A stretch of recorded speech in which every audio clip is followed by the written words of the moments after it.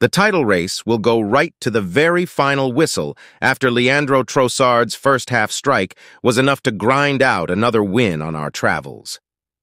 It's the first time for 25 years that we have been involved in the title race on the final day of the season.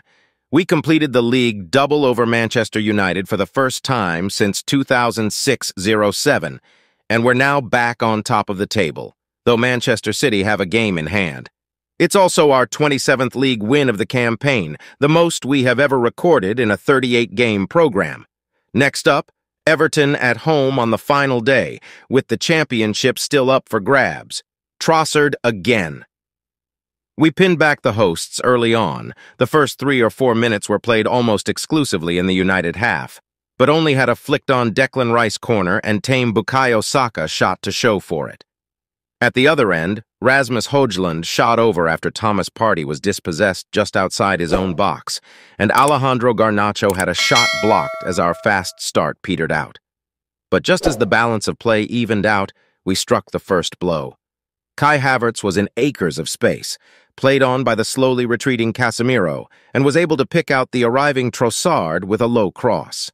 The informed Belgian finished first time from close range for his 17th of the season, and our 89th in the Premier League this season, our most prolific campaign in the competition. Few chances. For a while, it looked as though the goal would give us the lift we needed. Takehiro Tomiyasu had a fierce drive charge down, and Ben White blasted over from a narrow angle. Both chances came after a storming Rice run into enemy territory. But in truth, the rest of the half was fairly flat, with neither team able to take control, and chances were limited. The second half began how the first finished. It was 10 minutes after the restart until we had a sight of goal. Rice's shot from 20 yards was blocked, and Trossard was crowded out when the rebound fell to him. At the other end, Garnacho blazed over when space opened up for him. And then, William Saliba made a superbly timed tackle to deny the Argentine winger as he burst into the box. Odegaard at last worked Onana. His low shot was safely dealt with, though, after being set up by a Havertz flick. Late chances. Midway through the second half, Mikel Arteta sent on Gabriel Martinelli for goal-scorer Trossard to try to inject some verve to our attacking play.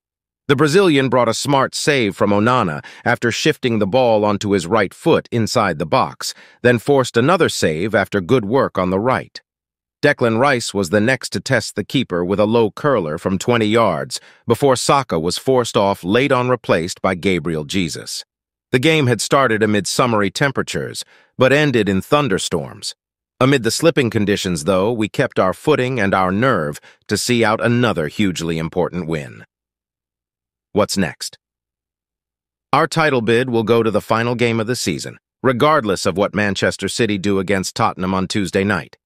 We face Everton at home in our last fixture of 2023-24, knowing a win will be enough to become champions for the first time since 2003-04, as long as City drop points in one of their final 2 fixtures, and we maintain our superior goal difference.